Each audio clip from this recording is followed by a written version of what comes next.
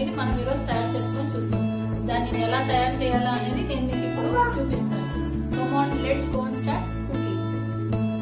Mixed veg curry తయారు చేసుకోవడానికి కావాల్సిన పదార్థాలు: జీలకర్ర, పసుపు, ధనియాల పొడి, కాజు మరియు వాటర్ మెలన్ సీడ్స్ వాటర్లో సోక్ చేసుకొని ఉంచున్నవి, టొమాటోస్, జింజర్ గార్లిక్ పేస్ట్, కొత్తిమీర, కారపొడి, ఒక పెద్ద ఆనియన్, ఒక 2 పచ్చిమిరపకాయలు కట్ చేసి పెట్టుకున్నవి, సాల్ట్, ఆయిల్, తర్వాత మనము జీలకర్ర పొడి చేసుకోవడానికి ఒక చిన్న రోల్,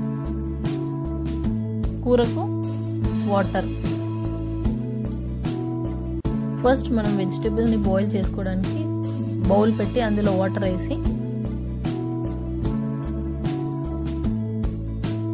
వెజిటేబుల్స్కి కొంచెం సాల్ట్ వేసి అందులో యాడ్ చేసి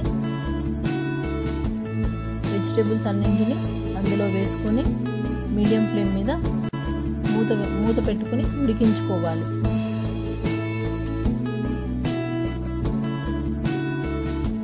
మిక్స్డ్ వెజ్ కర్రీ చేసుకోవడం కోసం ఫస్ట్ వెజిటేబుల్స్ని బాయిల్ చేసుకోవాలి.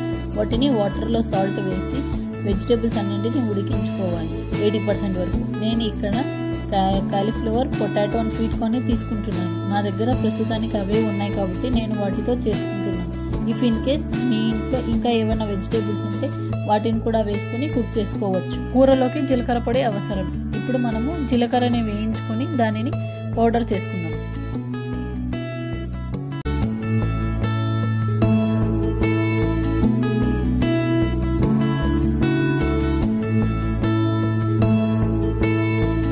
ఇప్పుడు మనం వీటిని పౌడర్ చేసుకోవడానికి నేను రోల్లోకి వేసుకుంటున్నాను. ఇక్కడ నాకు మోహిష్ హెల్ప్ చేస్తాను అంటున్నాను. వాడు కూడా నన్ను ఇమిటేట్ చేస్తున్నాడు. ఇక్కడ నేను ఎలా చెప్తానో అలాగే.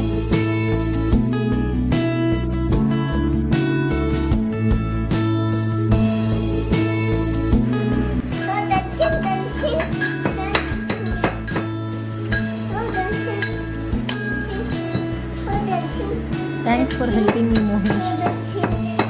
ఇప్పుడు మనకు కూరలోకి టమాటో ప్యూరీ అవసరం. అందుకే ఇప్పుడు మనము 2 టమాటోస్ని కట్ చేసుకున్న వాటిని మిక్సీలో వేసి స్మూత్ పేస్ట్ వచ్చే వరకు గ్రైండ్ చేసుకోవాలి.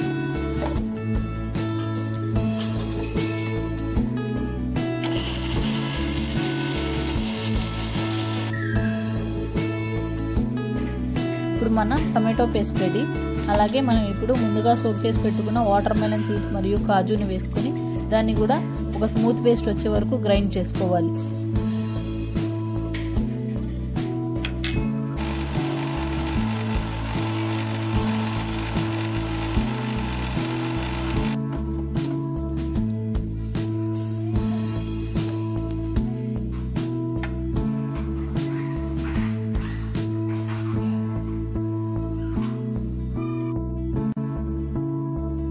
ఇప్పుడు మనం ప్యాన్ పెట్టుకొని ప్యాన్ హీట్ అయిన తర్వాత 3 టేబుల్ స్పూన్స్ ఆఫ్ ఆయిల్ అందులో వేసుకోవాలి. ఆయిల్ హీట్ అయిన తర్వాత 1 బిగ్ ఆనియన్, తర్వాత 2 చిల్లీస్ని చిన్న ఘాటు పెట్టుకున్నవి అందులో వేసి బాగా వేయించుకోవాలి. ఇప్పుడు నేను ఇందులో ఆనియన్స్ ఫ్రై అవ్వడానికి కొంచెం సాల్ట్ యాడ్ చేసుకుంటున్నాను.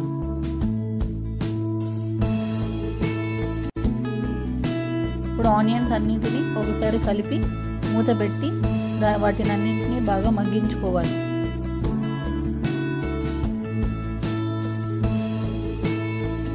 ఇప్పుడు మనకు ఆనియన్స్ బాగా ఫ్రై అయ్యాయి కాబట్టి ఇప్పుడు నేను ఇందులో ఒక 1 table spoon of ginger garlic paste add చేసుకుంటున్నాను. ఇప్పుడు దానిని కూడా బాగా ఫ్రై చేసుకోవాలి. ఈ జింజర్ గార్లిక్ పేస్ట్ అంతా పచ్చివాసన పోయే వరకు వేయించుకొని మూత పెట్టుకొని మగ్గించుకోవాలి.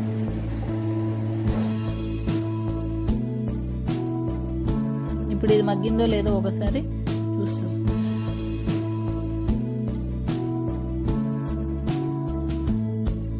ఇప్పుడు మనం వేసుకున్న జింజర్ గార్లిక్ పేస్ట్ అంతా కూడా బాగా ఫ్రై అయిపోయింది. ఇప్పుడు మనం ఇందులో ముందుగా గ్రైండ్ చేసి పెట్టుకున్న టొమాటో పేస్ట్ని వేసి వేయించుకుందాం.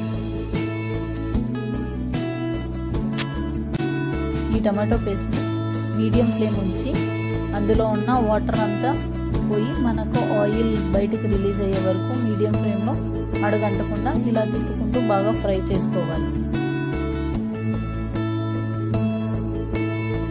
ఇప్పుడు మనకు ఇందులో నుంచి ఆయిల్ అంతా బయటకు వస్తుంది కాబట్టి ఇప్పుడు మనం ఇందులో ముందుగా గ్రైండ్ చేసి పెట్టుకున్న వాటర్ మెలన్ మరియు కాజు పేస్ట్ని ఇందులో వేసి వేయించుకుందాం.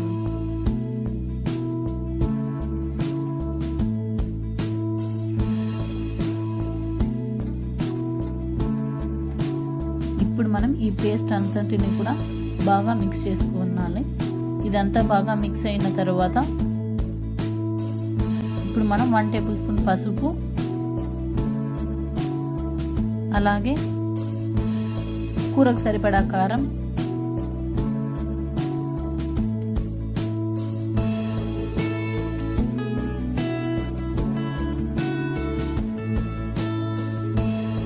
వన్ టేబుల్ స్పూన్ ధనియాల పొడి,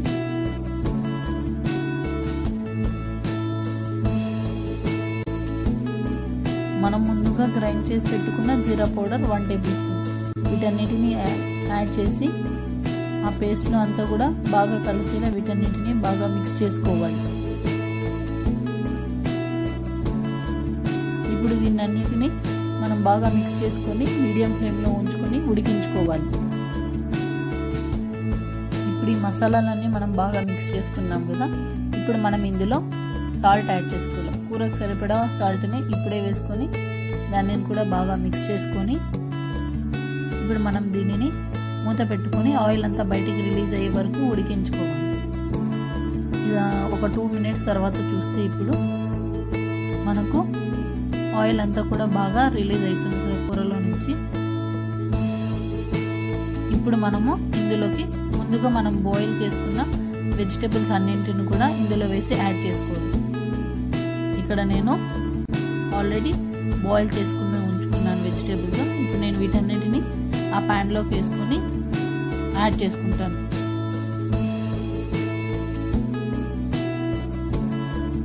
ఇలా ఎక్సెస్ వాటర్ అంతా కూడా డ్రైన్ చేసేసి నేను ఓన్లీ వెజిటేబుల్స్ మాత్రం ఈ ప్యాన్లోకి వేసి యాడ్ చేసుకుంటున్నాను.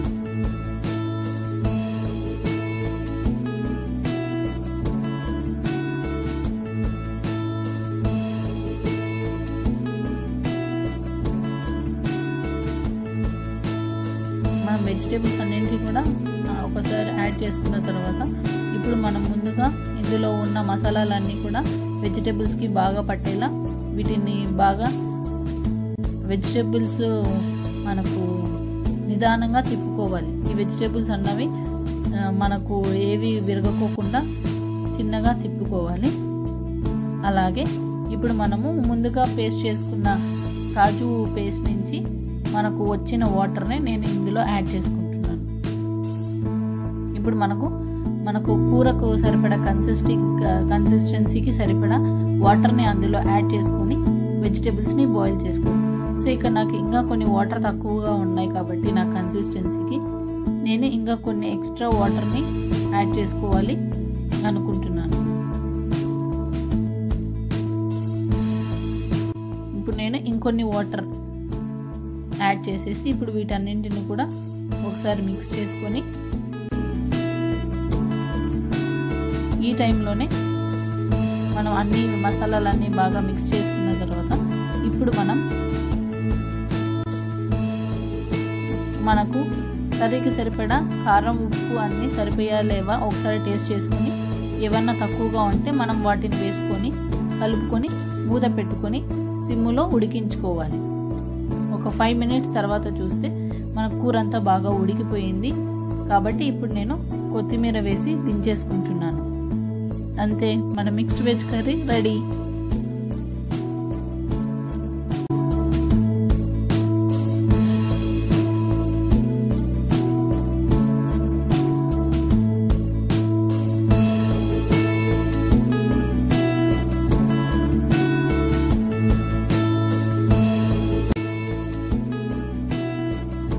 Mixed veg curry ready. దీనిని రోటీస్తో కానీ పులావ్తో కానీ తీసుకుంటే చాలా బాగుంటుంది. కర్రీ టేస్ట్ చాలా బాగా సెట్ అయిందండి. Thanks for watching. Please do like, share and subscribe to my channel living essentials by simply Sindhu. మీకు ఈ కూర ఎలా వచ్చిందన్నది నాకు కామెంట్ సెక్షన్లో కామెంట్ చేయండి.